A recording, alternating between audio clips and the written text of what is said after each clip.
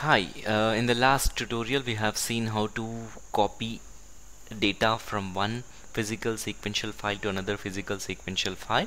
Now we will be seeing how do we copy a data from this partition data set to another partition data set, that is members. We wanted to copy a members from one PDS to another PDS. How to do that? Before that, let me check how many PDS we have. So I have only one PDS data set. Let me create another PDS data set.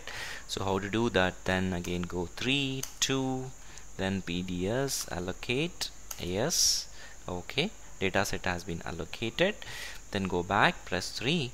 Now again option 3, then 3, move or copy from PDS to PDS 2. Just press enter and you can see a source dataset and you can see another PDS2 dataset, right? Then you just type yes here and press enter. You can see a command prompt called copied. That means a member 1 is copied from PDS to PDS2. Just press F3, go back, press F3 and again F3. Now 3.4. To view the data sets, that's where enter.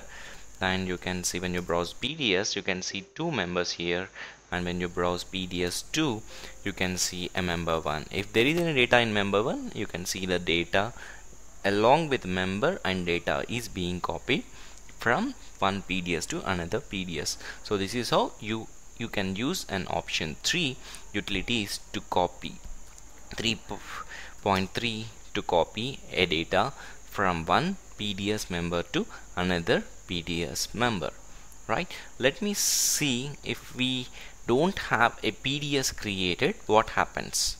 Okay, and I wanted to name this as PDS3 and enter. So you want to allocate using the attribute? Yes, I wanted to use allocate 1 and enter.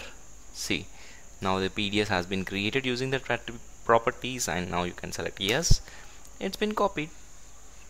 Press F3, or you can directly type start here. You can go back to the primary option screen. From here you can see all the things. Now you can go to 3.4, type enter, press enter. So you can see the PDS, PDS2, PDS3 has been created. Member 3 is also copied.